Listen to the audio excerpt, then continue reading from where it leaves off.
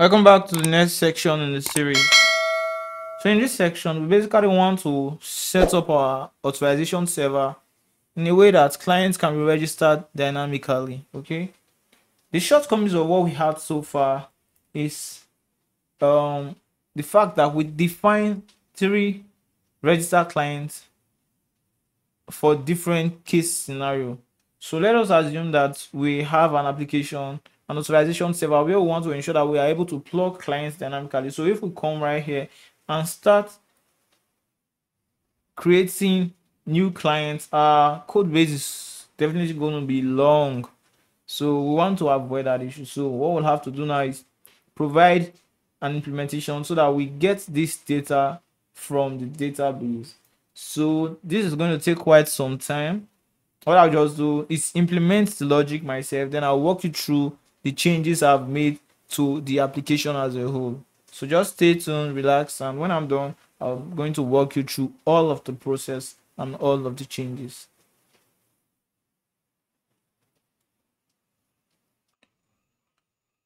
So right now I've provided implementation for our registered client repository, and you can see that this is pretty much inside of a package I called implementation, and IMPL for short.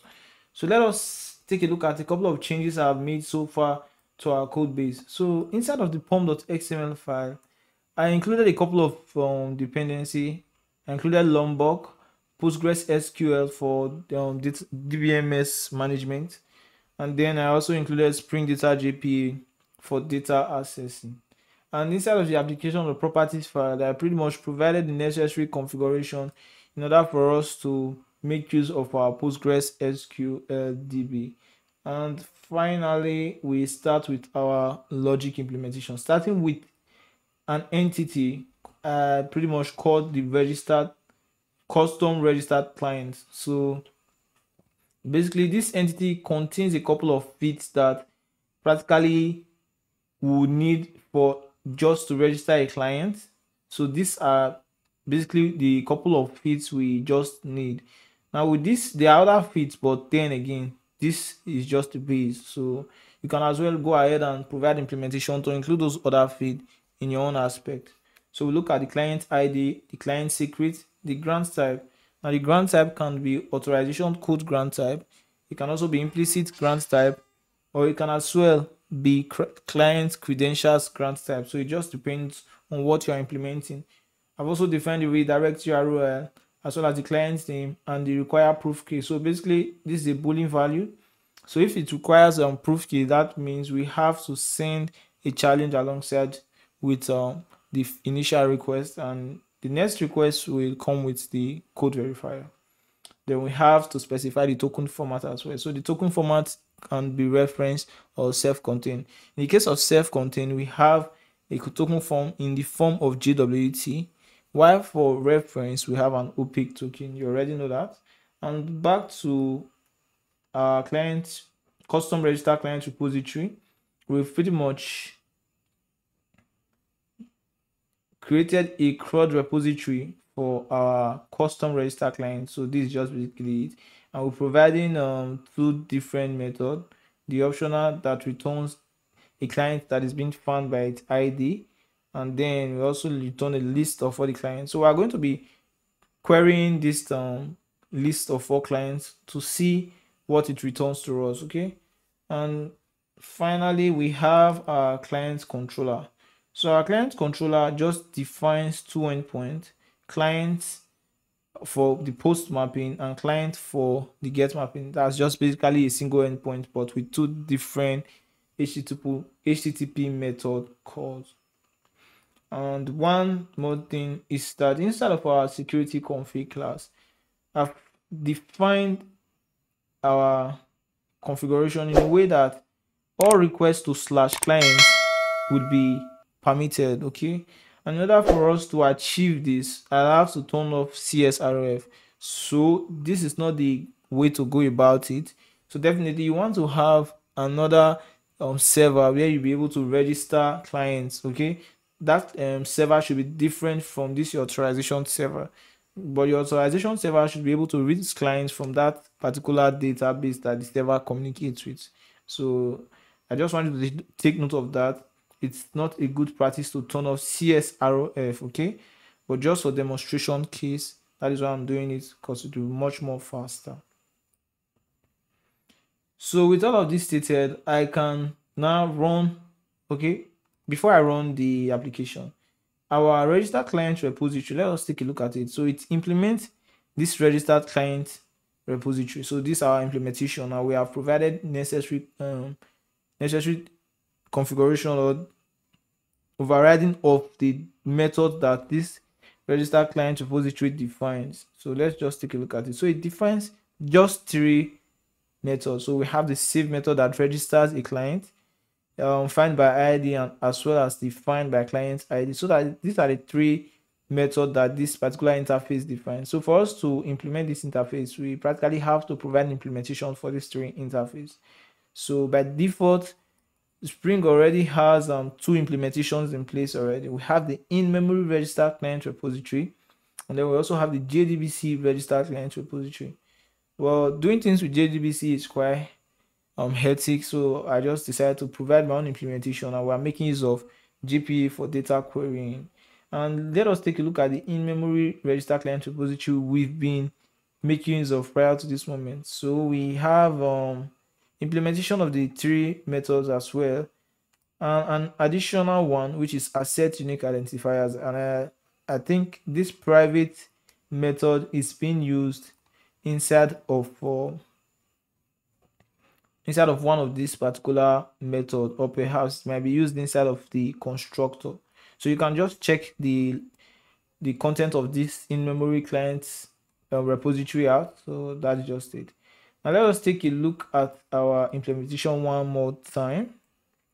So if you take a close look, you discover that we have a custom register client, which is true. But then again, this is not the default that Spring provides us with. Okay, we have the register client, so we pretty much query that particular custom register client based on the ID, and then we map to our default register client.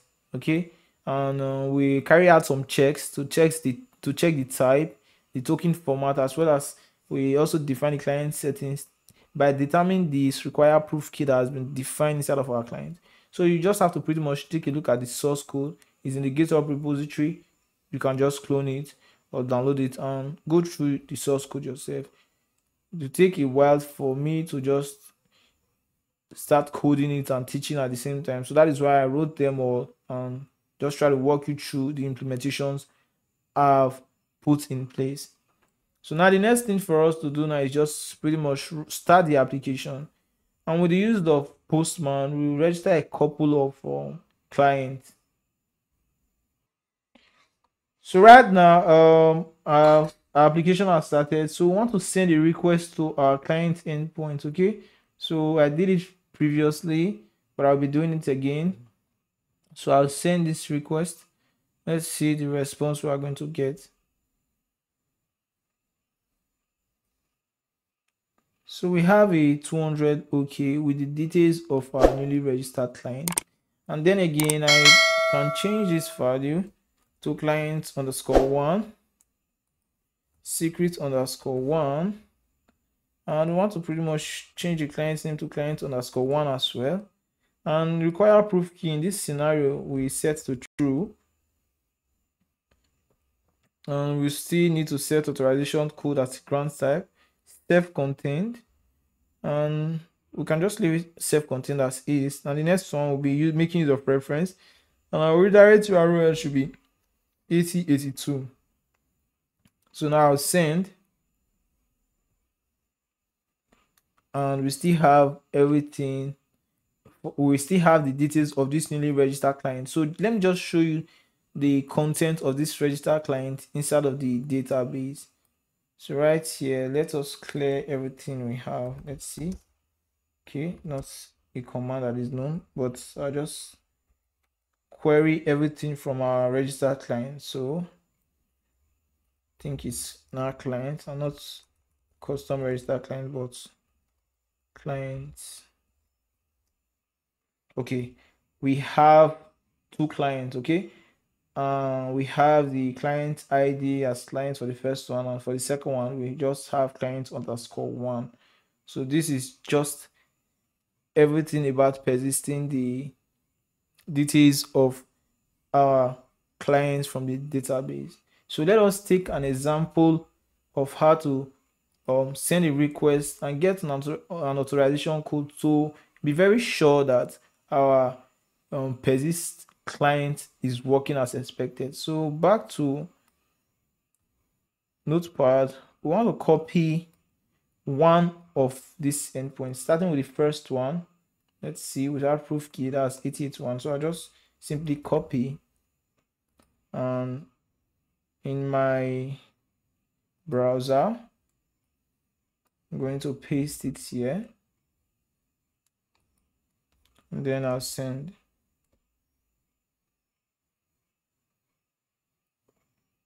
So yeah, I have to log in.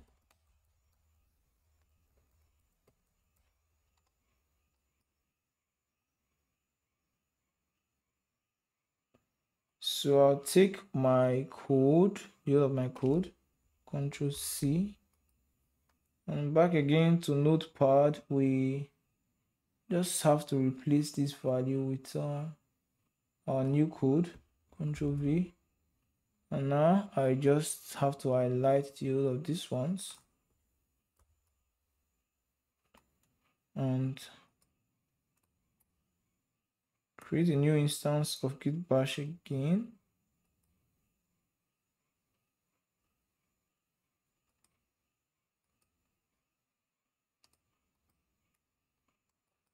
And I'll be calling to get our access token with this new instance. So we now have our access token returned. Okay, it's because we define the reference type as self-contained. It's not just reference. This is not an opaque token scenario. So just to show you another scenario, let us take a look at how to make use of an opaque token. So instead of self-contained, I'm going to change the value to reference. Okay, client to secret to client name should be 2, that's client underscore 2, authorization code is okay, and now our URI should pretty much be different, so we have to change to 1990, and you see it will also be stored inside of our database. So now I'll have to send.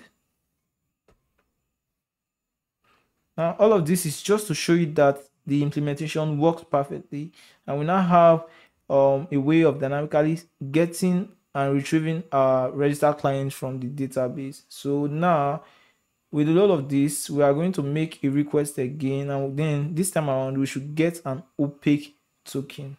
Okay, so now we have to move to our application to get a look at all of the logs. So this is practically the query that Hibernate is carrying out for us. Okay, you can see select from custom register client, the ID, the client ID, the client's name, and so on and so forth. Every time we make a request using our client credentials. Now I'm right here because this particular call requires a challenge and a verifier. So we start with the challenge at first. So I'll just Control C, and back here we want to paste it here because this is an opaque token implementation. So we want to paste our challenge here, Control V, and we want to change this value to 1990, and I just pretty much highlight the whole of this, Control C again, and right in the browser I'll paste it, and then I'll send. So we have a code that has been sent back, and you can discover that this time around our redirect URL is localhost and it's running at port 1990. So you just see everything works as expected. Now I'll just highlight the whole of this, Control C, Right here, let us see how we can get our bearer token. So with our code, let's see where our code is located. We paste this newly generated code, and we also want to get our verifier from our application. So this is the verifier. I'll copy the whole of this verifier.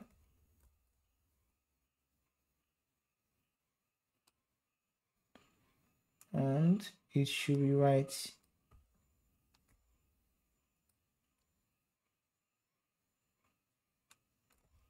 here. And finally, we are running at localhost 1919. So copy again, Ctrl C, and Shift Insert, then I'll send. So we have our access token. Close. So we have our access token, which is a bearer token, but then this is an opaque token. So that is basically everything to know about persisting your registered client. So you just have to define an instance that pretty much mirrors the registered client, and then you can map to the registered client after querying from the database. So let us take a look at our log before I call it a day.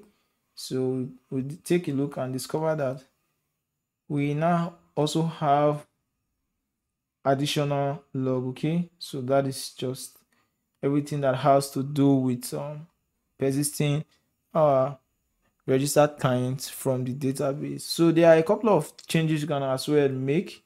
You don't want to get your users directly from in memory. You also want to create an instance of users where you can manage your user from the database.